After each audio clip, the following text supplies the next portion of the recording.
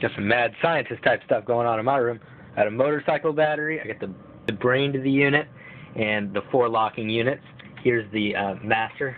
One sec. There, maybe now I can see. I broke it. Anyways. It's wired up to a motorcycle battery connected to a charger.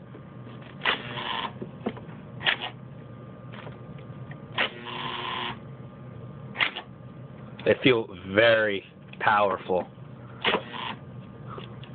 I was worried that they weren't going to be powerful enough to move the heavy locks in the old car.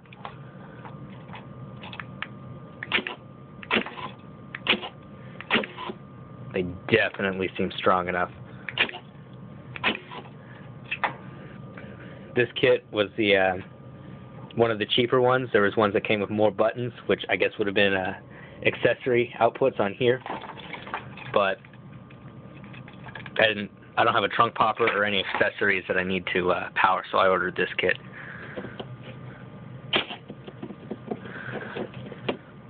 I'll update once I get it in the car.